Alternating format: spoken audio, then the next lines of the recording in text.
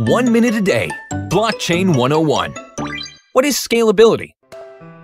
When Bitcoin was first created, Satoshi Nakamoto did not intentionally limit the block size, with the largest block reaching up to 32 megabytes. At that time, an average block size is around 1 to 2 kilobytes.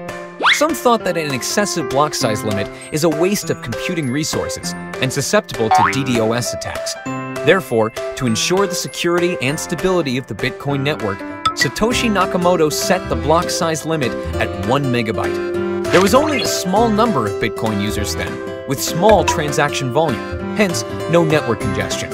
From 2013 till now, Bitcoin's price has shot up dramatically, with an ever-increasing number of users. Problems such as network congestion and rising transaction fees began to surface. The Bitcoin community began looking at scaling Bitcoin by updating its underlying code, increasing its capacity to handle transactions.